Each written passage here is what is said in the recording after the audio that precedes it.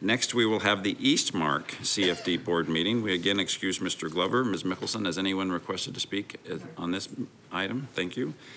First item on this agenda is the approval of minutes from a previous meeting as written. Is there a motion to that effect? Thank you, Mr. Freeman and Mr. Thompson. All in favor, please say aye. Aye. Any opposed?